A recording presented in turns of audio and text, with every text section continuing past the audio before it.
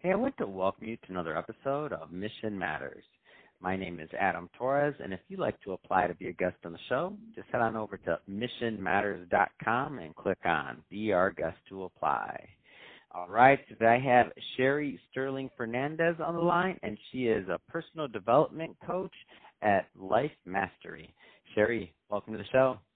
Thanks, Adam. Flattered to be here. All right, Sherry. So I'm excited to get into today's topic. So for those that have been listening to this show for a long time, you know that I love supporting authors. I love promoting great books, and I love bringing them on to tell us, about their content, why they created it, and really what we can all learn and gain from it. And I like helping people share books and sell them as well. So we'll be leaving contact info at the end of this, of course, because we want you to pick up a copy of Life Mastery.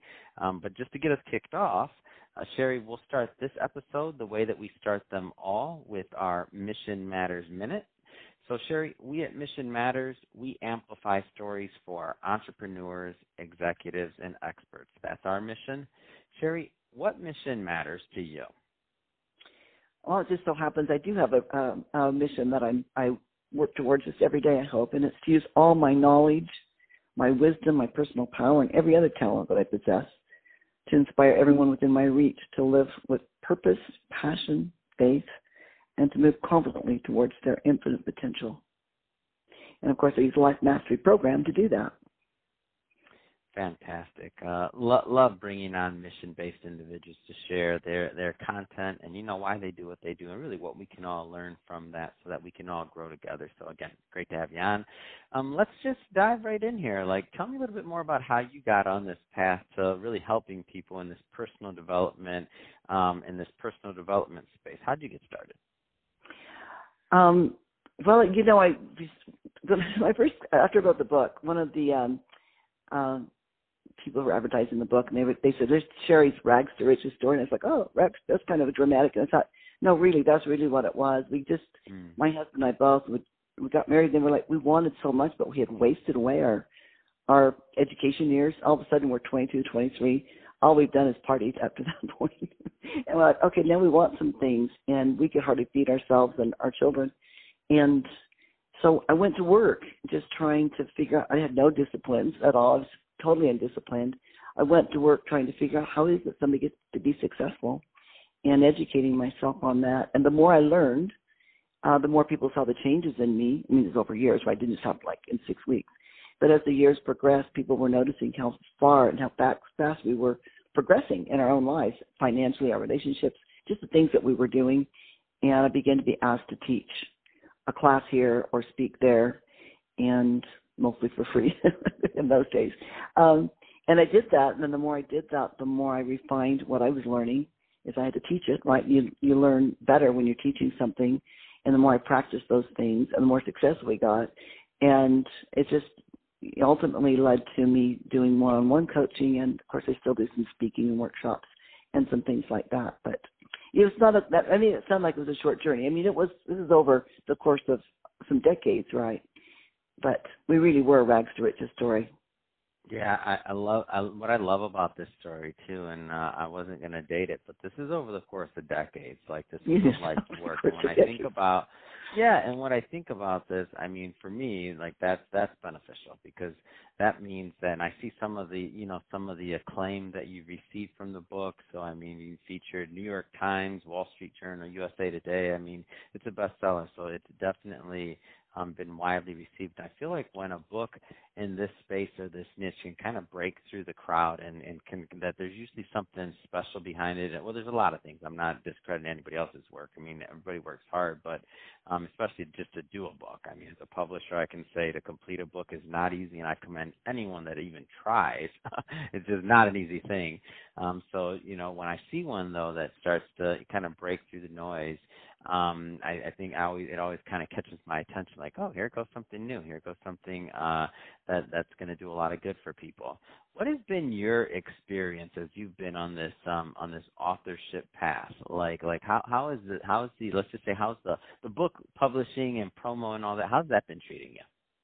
Oh, it's been a really great adventure, and I've just met podcasters. Every interview I've been on, I've just enjoyed everyone and the meeting I think you guys are all trying to make a difference out there, so that's been super fun. The process of getting the book ready, the cover, I love. We talked about that earlier. I really love the cover of the book, and Authors Unite were really good to me. And just all along the way, it's just been one. I mean, I'm not saying there hasn't been some bumps. There's been some times that it's been very frustrating, but the whole, as I look over the process, the whole process is just. I never was never aspired to write a book. I just the moment came, and one more time I had been asked, and I've always said in the past, I don't want to write a book. I'm not a writer. And then all of a sudden it was just time, and I felt inspired that I should write it. So right from the beginning, it felt like just a new journey and an inspired journey, and I felt like the right people have been there at the right moment, and it's been awesome. It's been a really good experience. Tell me a little bit more about some of the feedback you've gotten from this. Like, what is the response been? Well, when you read a book like this, it requires something of you. Some people either love it or they don't finish it. I think that's probably about the size, like a book like this. But the feedback's been good. I think I hear a lot of things like it's readable, it rings true, and I think that's one thing that's unique about my book. Not totally unique always, but more unique than most is that these are principles that I've lived, and I've lived them and found success. I've taught them, helped other people find success. I didn't go and research something. My life has been that research, and the teaching things I've been teaching successfully was my research. So that's, and I hear people say that's why it feels authentic to them and real, and like something that they can do because they see where I came and how I did it and how I went about it. And then I think a lot of people like the fact that I give them something to do. When I was trying to figure out how you be successful, I read lots of books and all the classics, Think and Grow Rich and Zig Ziglar and all those people. They didn't give me a thing to do. The only thing, get successful. Here you can be successful. You can have all of this. Go get them. I got lots of motivation. I love all of that. But I said, just give me a starting point, and that I offer that starting point when I coach, when I speak in the book. I give you some place to start if you really want it. And I think that's been I get a lot of feedback on it, especially the tracking sheets. People request them frequently from me, which I give away freely on the website. Tell me about the kind of the construction. I noticed it's a 3-part book, so why, what, how? Like, tell me a little bit more about what went into that. Well, anybody in personal development world, we have to all talk about why, right? It's really important when you're going to go about doing something. You got to know what do you want? Why do you want it? What is it your why to be, to move forward and to move towards your infinite potential? One fundamental why is we'd like to be happy, and when we progress, we're happy, and when we don't, we're not. So that's, just the beginning point. We're happier when we're moving forward, and being stuck is depression, anxiety, unhappiness. And then I give some other whys. And then we can develop our why by the things we'd like to accomplish in life, a mission statement, which you asked for mine earlier, a governing values, things we want to be, things we want to have, things we want to do. So the first section's on developing our why. And you have to have a pretty strong why because there's a lot of day-to-day work, right? We talked about over decades. Not that you don't see some success quicker than that, but it really is a lifelong approach. And so day-to-day it can be like, why am I doing this? Well, you've got to have that strong why.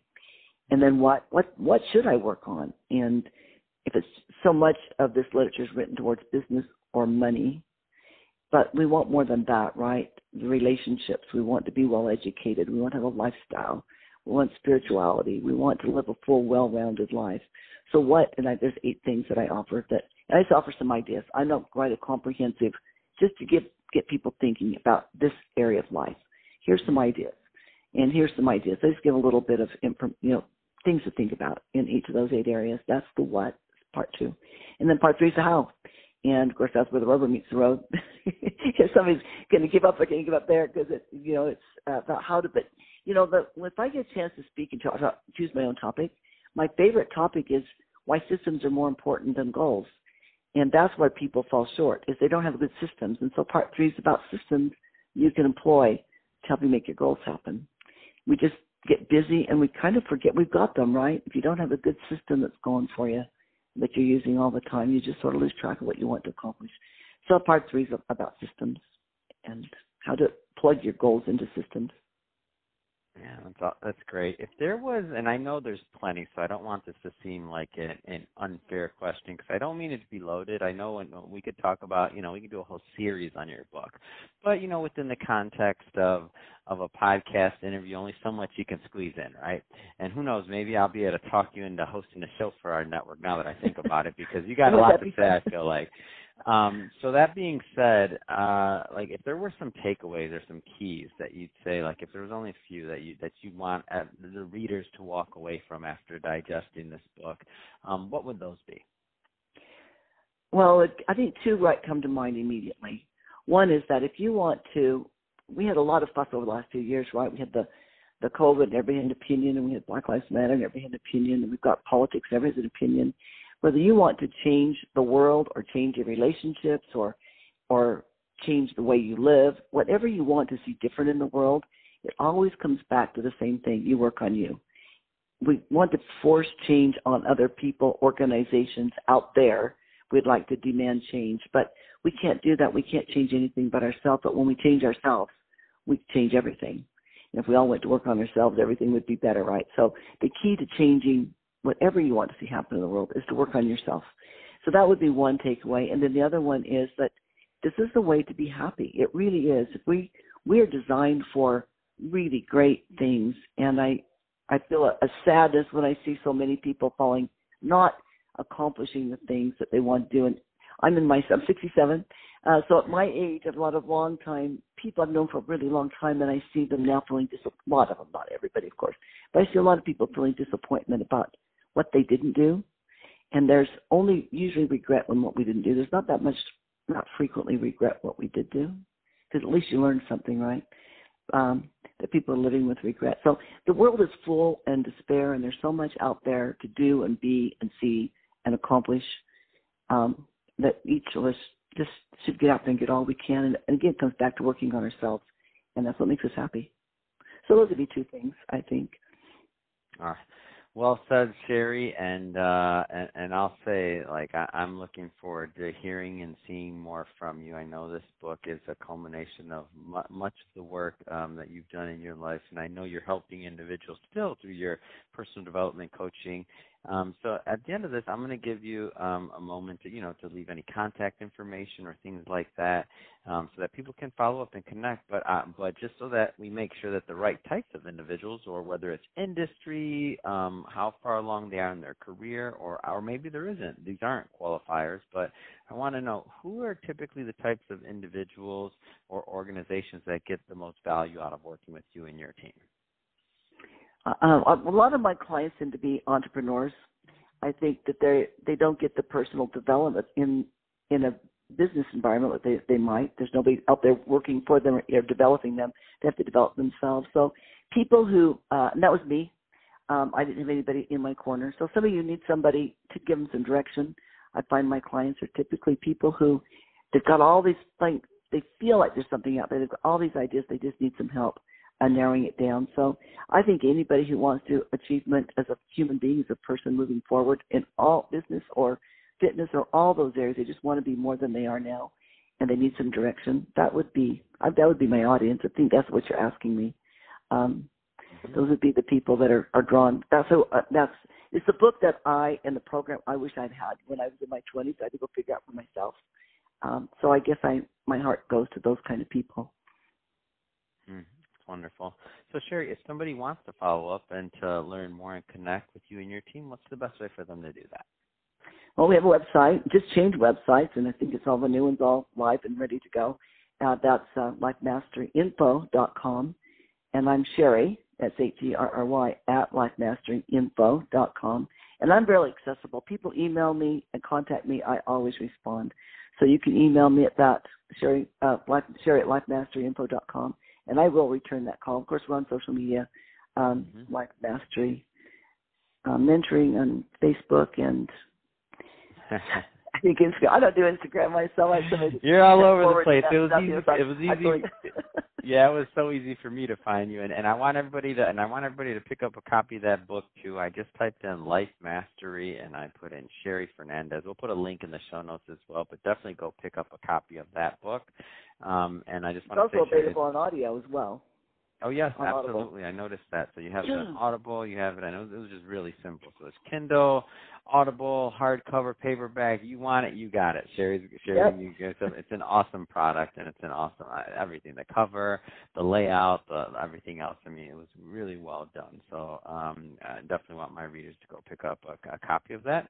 And speaking of our listeners, if you're listening to this episode and this is the first time you're tuning into Mission Matters, we're all about bringing on entrepreneurs, executives, and experts and having them share their goals, their mission, their businesses, why they do what they're doing, how they're doing it, and really what we can all learn from that so that we can grow and thrive together.